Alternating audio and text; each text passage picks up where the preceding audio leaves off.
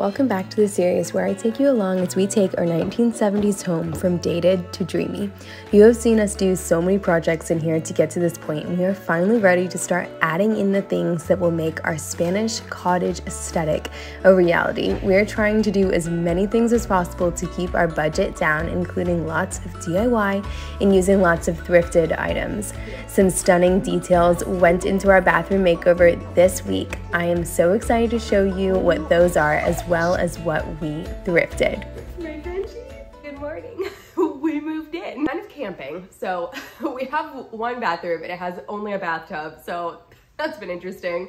And we also have no like overhead lights. We have like maybe 2 of them, so it's like really dark in here. I tried to find like the brightest window, but of course I'm like backlit. And today is going to be part 1 of our bathroom makeover. Now this makeover is happening fast because our handyman Dennis is pretty much doing the whole thing. He's outside right now cutting something. I'm going to show you part 1 of that makeover as well as my biggest thrifted purchase ever.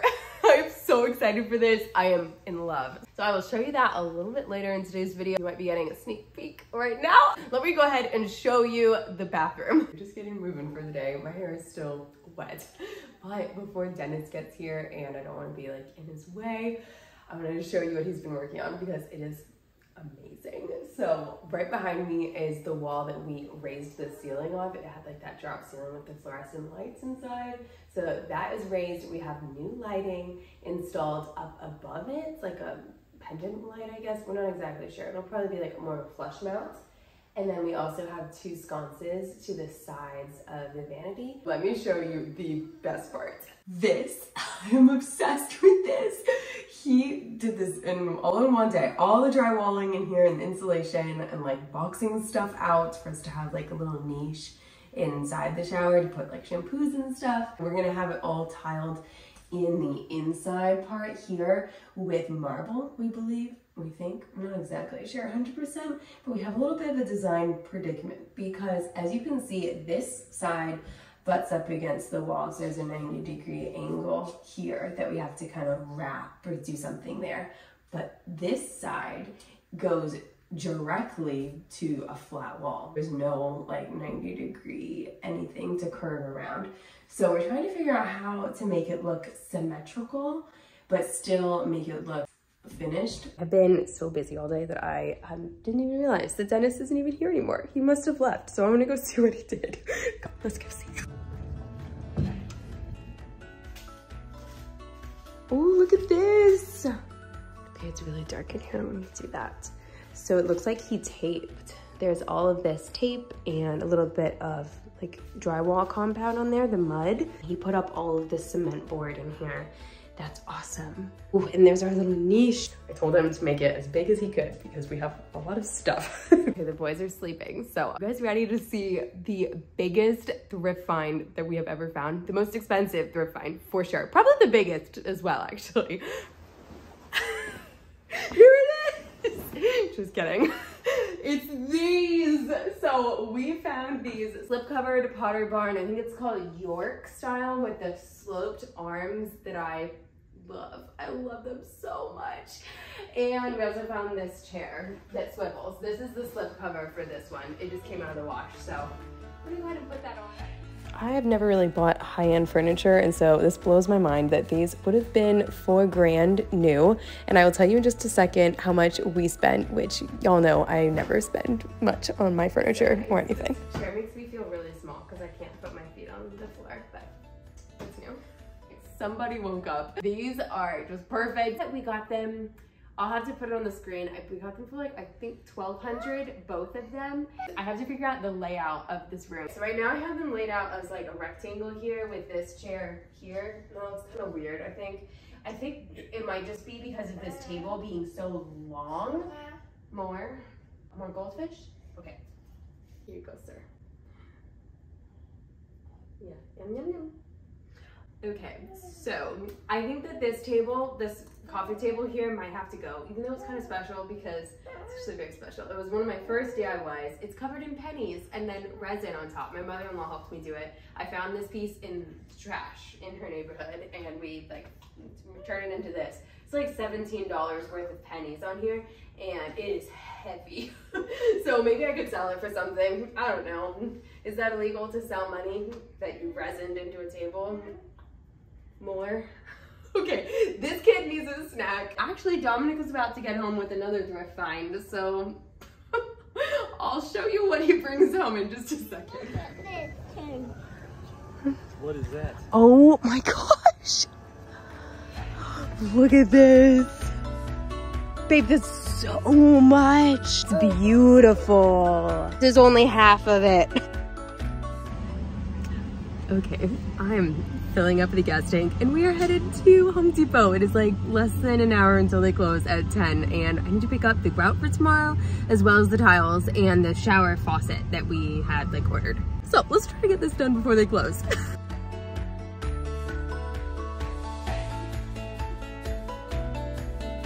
Okay, I thought I would show you guys. I changed my mind about countertops. I wanted to do white countertops, but I'm leaning towards this one. It's called Soapstone. I saw it on Instagram and just kind of like fell in love with a design picture of this one. I'll insert it. And I think that this is gonna look really nice to give some contrast in there and not be like too busy with the floor since they're very swirly. We're back. We made it in time. Got some caulk, got some tile. So let's do a little unboxing, awkwardly here sitting on the floor in my like no lighting to speak of bathroom. So this is the tile that's going to be on the floor. It's like barely any. And this is when I should have realized that I did not order enough. I'll explain that in just a bit. I love it. It's the hexagons in this like terracotta. We grout shower faucet. Oh, just to make these things difficult. Got it. There we go. Pretty nice. All right.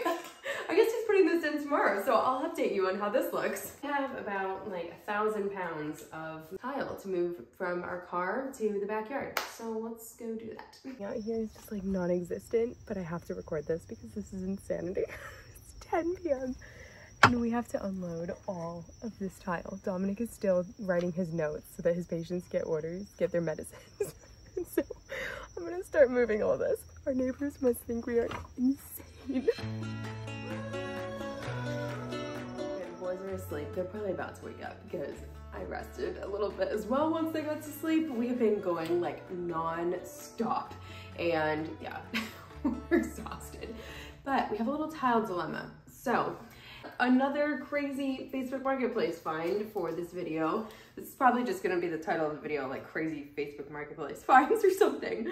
But we found this beautiful Saltillo tile. If you guys know anything about Saltillo tile, it is kind of hard to get because it's made in Saltillo, Mexico. And it has all this variation in it if it's the authentic kind that's made out of clay, and it's really beautiful and heavy.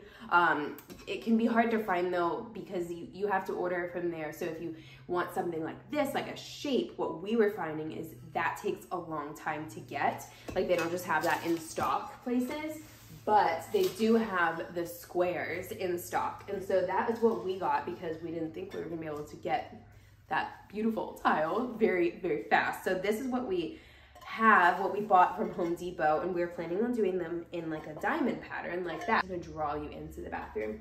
But now we have this tile. And so what do? So it is actually, I'm gonna take you outside and show you how much we have because there is so much, like stacks on stacks on stacks.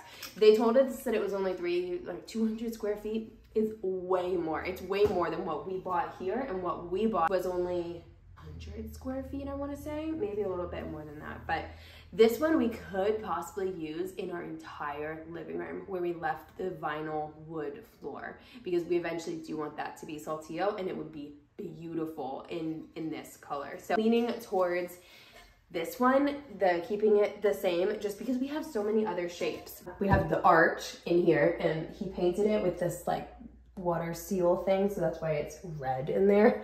That's just getting it ready for it to be tiled. It smells pretty bad. I probably shouldn't even be in there. And then also that over there is the mirror, which is the same pattern or the same shape as those tiles there. So let me show you how much we have. This is only half of it. It's so so much. Dominic's actually picking up the other stuff right now as we speak at like this millionaire's home. I am actually not kidding when I say that it was at a millionaire's home. It was in like the very nicest part of town in Bradenton. So very high end, and the people who were selling it was actually the contractor and his daughter. They just had a bunch of extra tiles, and they actually had some other ones that they might be able to part with as well once they complete those projects if they have extra. So we will definitely be checking back with him. We got about 150 square feet of these tiles from Home Depot, and it cost us about $280. And then the ones that we got on Facebook Marketplace were about 300 square feet, and that only cost us $250. All right, we've been pulling way too many late nights, but last night we did the first coat of seal. So we're gonna go out, Gideon's gonna help me do the second coat. You're gonna watch, okay? You ready? Let's do it. Let's do what? Seal the tile. What? You're so funny. So we are using Olay Mexican Tile Sealer, and you just put it into one of these pressurized containers that spray things, and then you just spray it on there. You don't want to allow any puddling to occur per the instructions. So if any little puddles occurred, I just wiped those off with a cloth. I did notice that some of them just absorbed so much more of the seal on this first coat that we did last night, and then the second coat went on a lot smoother. So this is us just getting this project done. It was super windy and very sunny, but we got it done. Oh my gosh, I am sweating, and it is hot outside and very windy and sunny just right where we're doing that tiling, like sealing the tiles. And so it is helping them dry really fast. I already have 3 coats on them, and you only technically have to have 2. So that's going well. I'm gonna wrap up this video, but first I'm gonna show you the tiling in the bathroom, because as you can see, I mean, it's red right now because that's the like moisture blocker seal, and then tile is looking so good. Look at all of this. So I love that, just the stacked look and how much variation there is in there.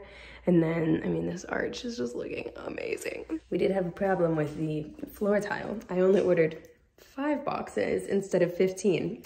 Pretty sure that was just a typo. I really don't know what happened. So that's coming soon, as well as our accent tile arrived. So I will show you guys that next week, as well as the rest of the tiling in here will be done by then, I believe. We're going out of town this weekend, so I'm gonna log off from this vlog of whatever this video is. I don't even know what anymore. Bye guys.